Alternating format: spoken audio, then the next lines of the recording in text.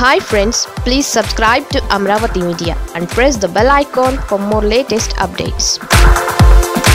Speaker తమ్మినేనికి విషమ పరీక్ష తప్పదా? నిజానికి 6 నెలల క్రితం వైసీపీ సర్కార్ అధికారంలోకి వచ్చినప్పుడు ఫిరాయింపులు గత ప్రభుత్వం మాదిరిగా ఉండవు అని జగన్ నిండు సభలో గట్టిగా చెప్పారు. దానివల్ల కండువాల కల్చర్కి ఫుల్ స్టాప్ పడుతుందని అంతా భావించారు. తమ్మినేని సీతారాం సైతం తనకు పెద్ద పని ఉండదని అనుకున్నారు. కానీ రాజకీయాలు ఎప్పుడూ ఒకలా ఉండవు కదా. ఏపీలో జంపింగ్ జపాంగులు ఇప్పుడే నిద్రలేస్తున్నారు.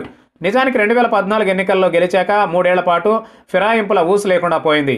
అయితే ఇప్పుడు మాత్రం అసలు తాళలేకపోతున్నారు. ఎవరైనా తోక జాడిస్తే జగన్ అనర్హత వేటు వేయమని స్పీకర్ తమ్మినేని సీతారామని కోరబట్టి ఇప్పటి వరకైనా ఆగారు అనుకోవాలి. ఇప్పుడు టీడీపీ ఎమ్మెల్యే వల్లభనేని వంశీ ఒకరు బయటకు వచ్చారు. మరోవైపు మాజీ మంత్రి గంటా శ్రీనివాసరావు ఆయన బ్యాచ్ ఎప్పుడు గోడ దూకి వెళదామా అని రెడీగా ఉన్నారు. అవసరం లేకపోయినా టీడీపీని కంట్రోల్ చేయాలని వైసీపీలో కొంతమంది ఫిరాయింపులను ప్రోత్సహించమంటున్నారు.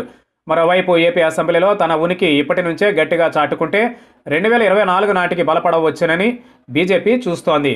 తమ్మినేని సీతారాం చాలా క్లారిటీగా మరో మాట చెప్పారు. ఎవరైనా పార్టీ కండువా మార్చి వేరే పార్టీలోకి దూకితే మాత్రం తన కత్తి పదునుగా పనిచేస్తుందని ఆయన చెప్పేశారు.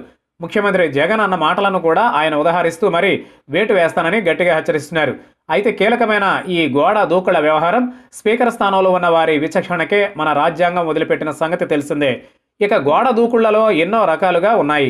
ఏకంగా కండువా కప్పుకుంటేనే వేటు వేయడం కాదు.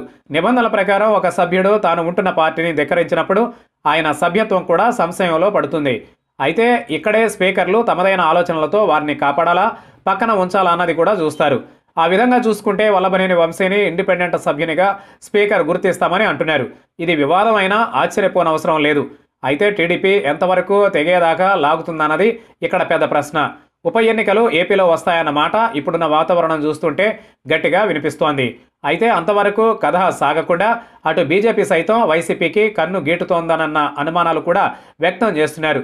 రాజ్యసభలో 6 టీడీపీ ఎంపీలు ఉంటే 4 తీసుకుని ఒక గ్రూపుగా మార్చి ఆ తర్వాత బీజేపీలో విలీనంగా చూపించుకున్నారు. దాంతో వారి సభ్యత్వాలు బతికాయి. అలాగే అనుకున్న పని కూడా పూర్తయింది. అయితే అక్కడ వెంకయ్య నాయుడు పూర్వాశ్రమంలో బీజేపీ నేత కాబట్టి వ్యవహారం సాఫీగా సాగిపోయింది. కానీ ఇక్కడ ఉన్నది జగన్. పైగా స్పీకర్ తమ్మినేని సీతారాం కూడా ఖచ్చితంగా అనర్హత వేటు వేస్తారని చెబుతున్నారు. మరి అదే నిజమైతే ఉప ఎన్నికలు వస్తాయి.